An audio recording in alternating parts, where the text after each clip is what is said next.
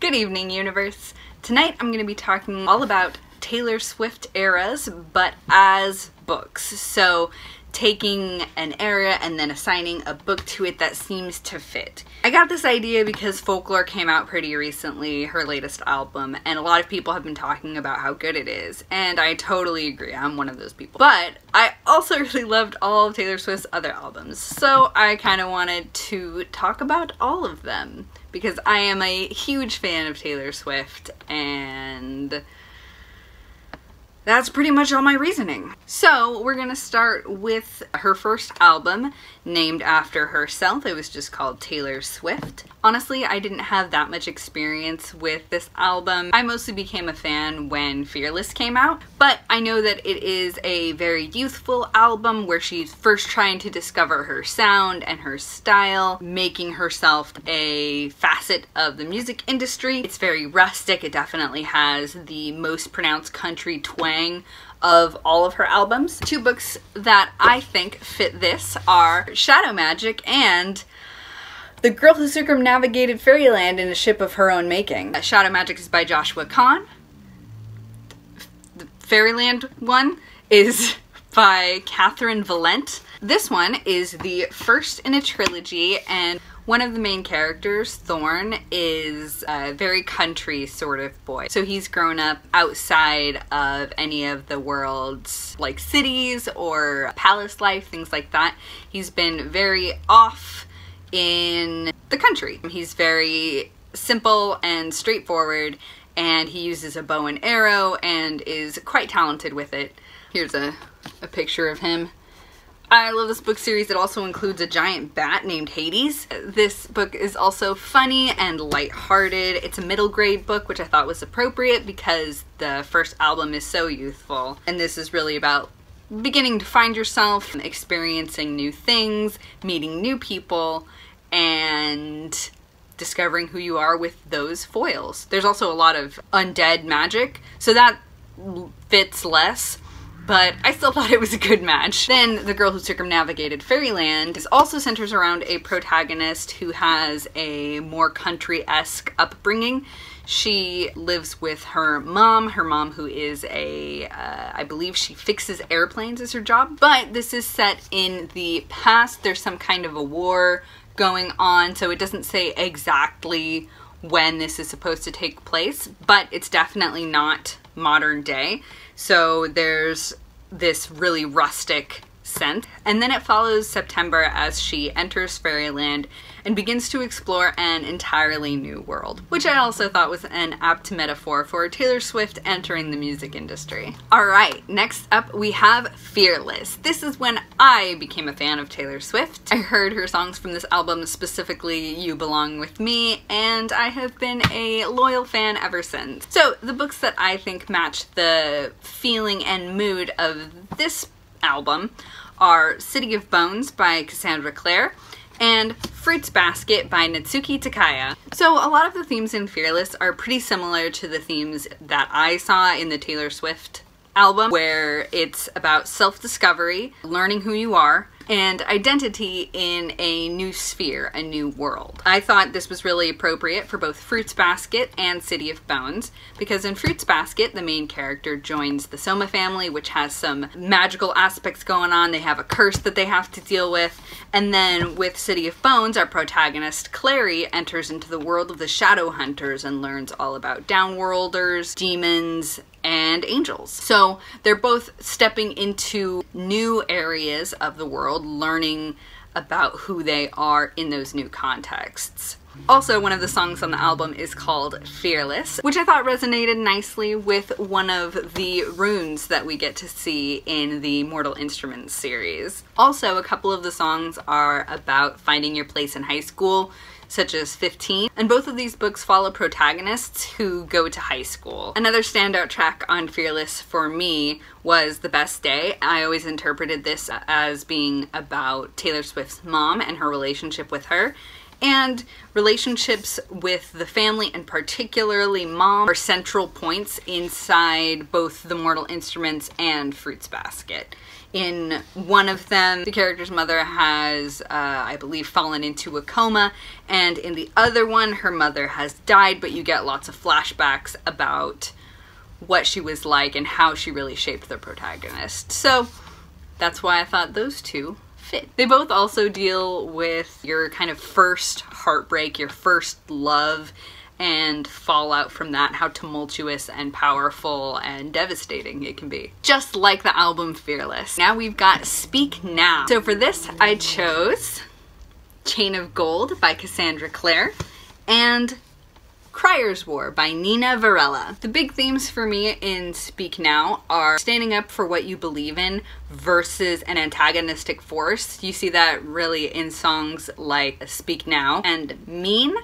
All of those really about the narrator digging in their heels and refusing to be pushed down by something, or in the case of Better Than Revenge, you know, actually going out of your way to torment the person who has slighted you. With that in mind, Crier's War is great because one of the main characters is primarily motivated by revenge. She essentially wants to kill this young lady who is the daughter of the current ruler so that she can exact revenge on that ruler for losses that she's suffered. With Chain of Gold, less of a revenge. I mean, there are definitely some revenge elements with one of the antagonists in here, but also Speak Now is about stepping in between two people who are about to get married and really disrupting that. And there's definitely some of that going on in Chain of Gold. Also, the song Enchanted really brings up a sort of glittering ballroom type scenario, which also makes me think of Chain of Gold because a lot of the settings are similar to that. So for Red, I went a little bit more obvious. I chose 3 books. The first one, for possibly obvious reasons, is Scarlet by Marissa Meyer, and kind of by extension the rest of the Lunar Chronicles, but mostly Scarlet because the album Red is centered around really intense, really emotional feelings and moments. The protagonist, Scarlet, from Scarlet, feels everything super intensely and often is extremely hasty. I feel that the title song really represents exactly what she's like. You know, falling head over heels in love with somebody no matter how heartbreaking it's gonna be. That's what Scarlet is about. I also chose Red Queen. Again, just the red makes me think so much of the consistent color theming in the Red Queen series, which is kind of a stretch, but it still made me, you know, it has a connection to me. The last book that I chose for this was The Reader by Tracy Chee, and I picked this one not because of its like emotional tumult, but because on the album Red, Taylor Swift starts to get a little bit more experimental. She throws some dubstep in there. She moves back to her country roots at some points and then goes full pop at other points. And the kind of experimentalism that she gets into in this album, I think, is pretty well mirrored in the way that Tracy Chee gets experimental in The Reader. She has different media types incorporated into it, and it's really interesting and engaging and different. For the album 1989, I only have one choice, one pick. What I went with was Girls of Paper and Fire by Natasha Nyan.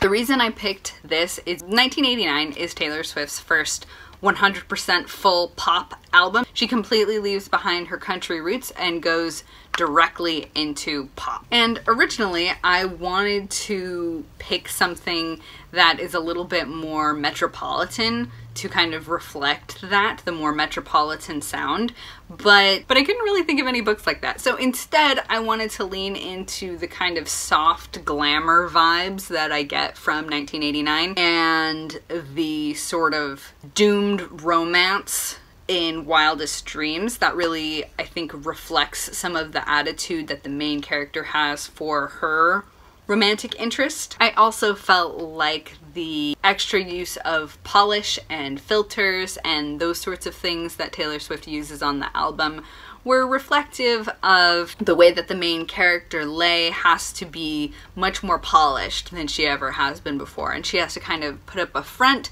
and lean into a new form of femininity in order to survive in her new circumstances. And then we enter the Reputation era, which has a much more industrial, dark sound as compared to her previous albums. It's a lot less subtle. It is very straightforward and has this real sense of like being a badass, being this awesome, incredible, like untouchable warrior person. You see that in like I Did Something Bad, where the protagonist is just shamelessly doing villainous things. Just the whole sound of the album is very dark and a little bit gritty. So for this, I chose The Cruel Prince by Holly Black, which follows a extremely tough protagonist who, despite being that super awesome warrior chick type of character,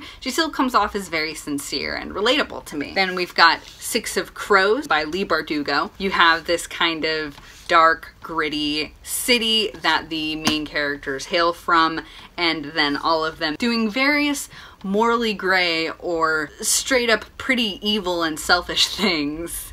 So I felt that that was fitting for kind of the narrative voice that Taylor Swift was going for on this album. And also And I Darken, because Leda, the protagonist of And I Darken, really just likes to murder people and has no shame or concern about doing that. She does whatever she needs to in order to be very strong, and I think that's the same kind of vibe that Taylor Swift was going for. For Lover, I have 3 books again: Carval by Stephanie Garber, Timekeeper by Tara Sim, and the Dark Artifices series by Cassandra Clare. Lover is probably Taylor Swift's happiest album. It does have some moments of sad self-reflection and heartbreak, but for the most part it's like this celebration of love and friendship and romance, and it's this very beautiful pastel thing. That's really the vibe that she puts out on the album. I thought Carval met that perfectly because everything is really vibrant and colorful. A lot of it has to do with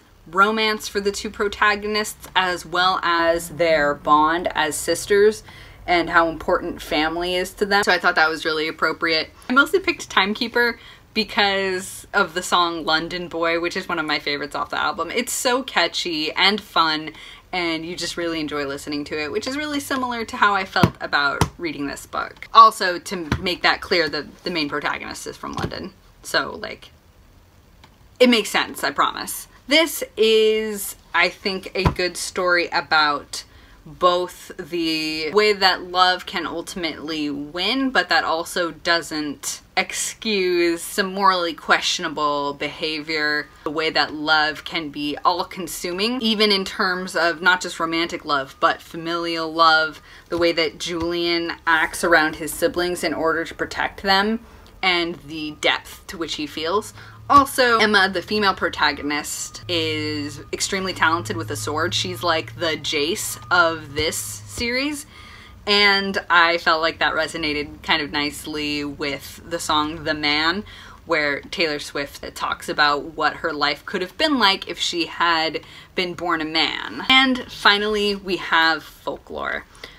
Folklore is the musical equivalent of having your heart broken, but in the most exquisite way possible. I chose 2 books that create that feeling in me of, yes, my heart will be broken, but I'll be enjoying myself way too much to do anything about it. Perhaps an obvious choice, Strange the Dreamer. While there are definite notes of hope and joy infused in Laini Taylor's writing, the whole book is pretty devastating, and the ending is, the first time I read the ending and I didn't know what was gonna happen, I was pretty devastated. It was a really heart-wrenching conclusion. Muse of Nightmares is also extremely heart-wrenching the entire time that it's happening, much like Folklore. It surrounds the pain of love, wishing things could be different, lots of death, some of the similar themes that folklore has. And then the final pick for this is the All the Wrong Questions series by Lemony Snicket, which may accidentally come up in every video where I talk about random books. It has a very similar sort of low-key, subtle sense to it, the same way that folklore does. And it also has some very heartbreaking moments, as well as some really just powerful lines. One of the reasons I love All the Wrong Questions so much is because of the prose. And I think the beauty of the prose in All the Wrong Questions is really well reflected in a lot of the beauty of the prose in, is it called prose? Of the lyrics in folklore. Well, that's pretty much all I have to say about Taylor Swift as books. Tell me if I should link other things to things. Did that make sense? Like books to video games and music to more books. That sort of thing. I definitely had a good time with it. I think it's a lot of fun to kind of draw these cross-media parallels. Also, let me know what you would have picked for each of Taylor Swift's eras if you're a fan, or if you know a little bit more about her eras now. Or if that's boring to you, maybe pick songs or artists that could reflect the books, or some books that you like. Yeah. Either way, thank you so much for hanging out with me while I rambled on about two of my greatest loves, Taylor Swift and books. And have a good night, universe.